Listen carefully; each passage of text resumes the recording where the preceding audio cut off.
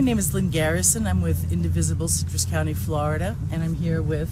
I'm Linda Fogg, and I'm with Indivisible The Villages group. And I happen to be a Democrat, and... I am a lifelong Republican for over 42 years. And here we are together in front of Representative Daniel Webster's office, trying to get him to agree to have town hall meetings, not just in our individual counties or at one place, but Citrus County versus the Villages were two entirely different entities. And so we've come together because we all of his constituents need and deserve a town hall. We need a hearing session, a listening session, and a response session. We want to be able to get our messages across to him, and he's been very unresponsive so far.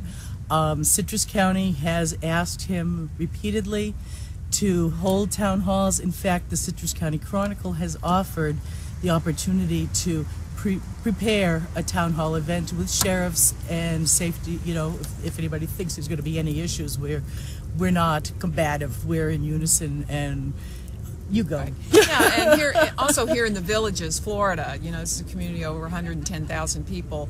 This is our third request to Representative Webster to have a listening session town hall. He committed to doing that when he toured the district several weeks ago and did a check signing in each one of his district offices. He promised our constituents that he would provide a listening session. And we're still waiting for that to happen. Meanwhile, we know that he is scheduled to speak to the Citrus County Chamber of Commerce next week on April 7th. However, it does require payment in order to attend that event, which is $22. So not everybody can do that on a Friday or afford that kind of fee to speak to their representative. So, Representative Webster, we're asking you again to have the listening session, which you promised you would have at each one of your check signings about a month ago.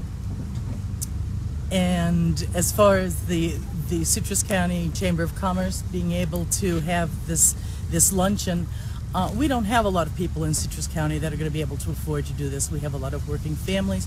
We don't think that we should have to pay to get Representative Webster's ear. Yes, and I agree with that. And again, this is not a partisan request. You know, like I said, I'm a Republican.